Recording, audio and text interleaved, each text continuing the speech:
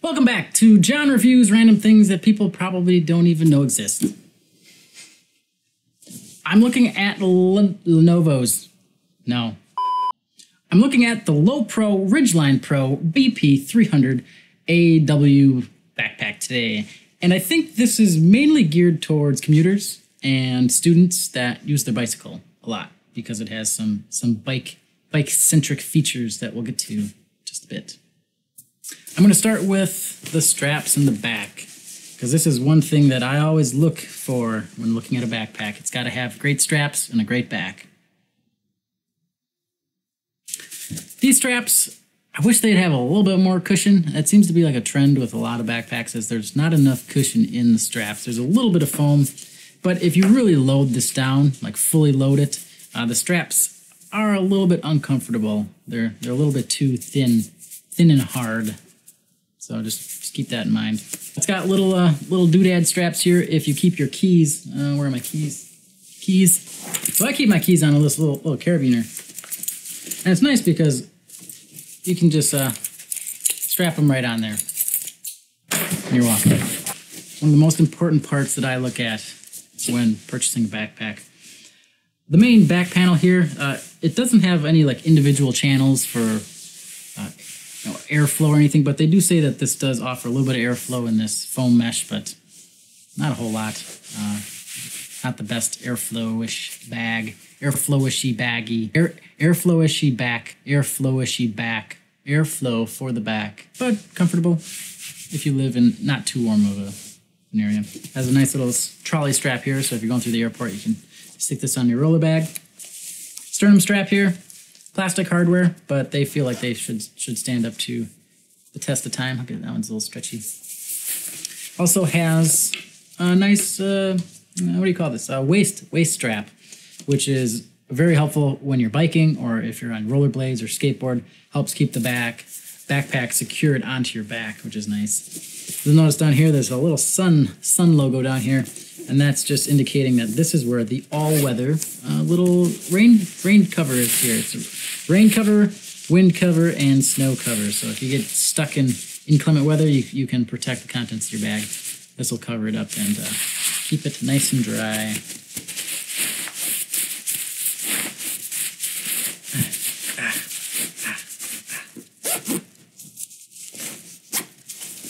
Other features, if you don't need this waist strap, it tucks into the back here, which is nice, so you can hide it away. Hidden, keep it hidden.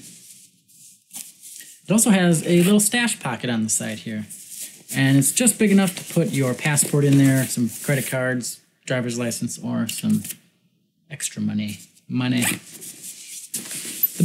The front, a very nice looking backpack. You know, nice clean lines, not too obtrusive, and yeah, it looks sharp.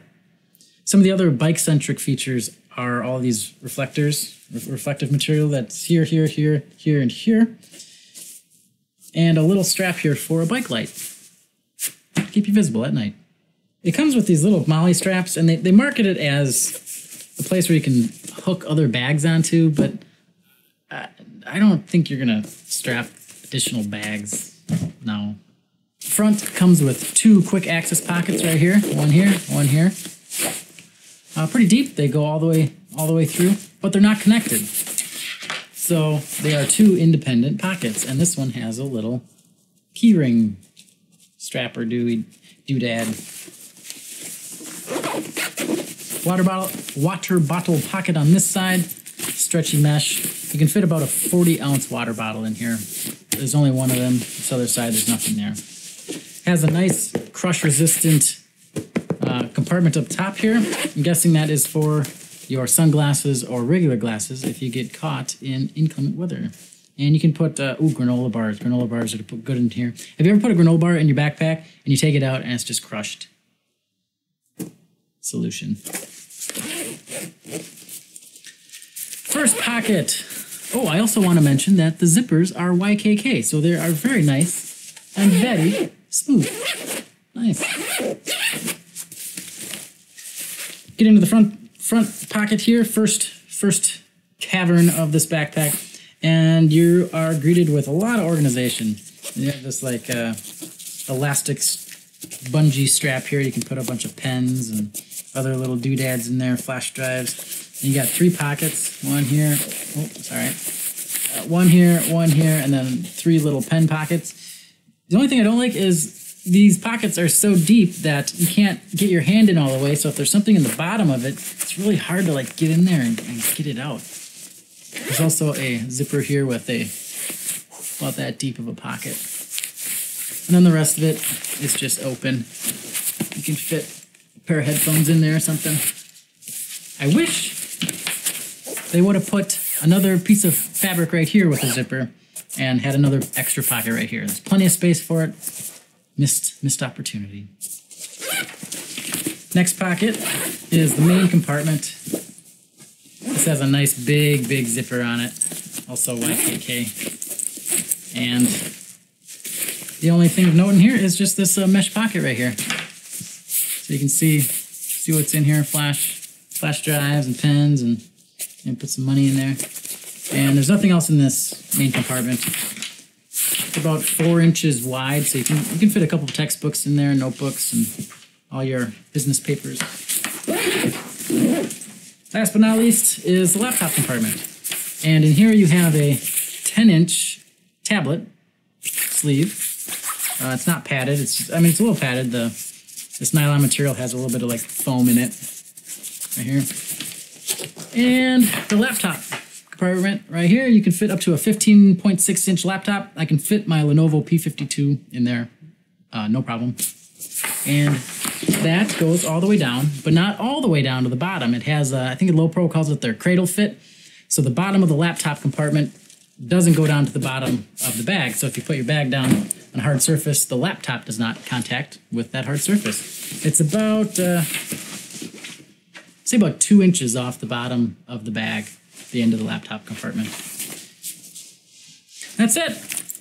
That's kind of all the features of the bag. It does have some compression straps on the side, so once you get it fully loaded, you can just strap it down and keep it nice, tight, and compact. Material choice, not bad. It feels like a little bit of a lighter weight material than you'd find from like a $150 or $200 bag, but not bad. I think it'll last quite a while. The only thing of note is the material that they use right here on these accents. It's kind of like that faux leather material that after a couple of years kind of like starts to crack and like peel off. So hopefully that doesn't happen here, but that's just something that might happen. What don't I like about this bag? Really, my only gripes are this back panel. It's soft, but it does get a little warm, and you can get a little sweaty. There isn't enough airflow here if you have it on your back for a long period of time. And I wish they would have put a pocket right here, right there. But other than that, I think it's a very well thought out, well built bag. And I think you'd be hard pressed to find a bag in the $100 range that matches the build quality or the features of this bag. If you did find something though, put it in the comments below. I'd like to take a look at it. Thanks for joining me today. Hit that like button if you like backpacks. That's an easy one. Subscribe if you'd like. Get all the updates. And check out the link in the description below if you'd like to purchase this bag. Or I'm sure you can find it at any of your favorite online retailers. See you next time.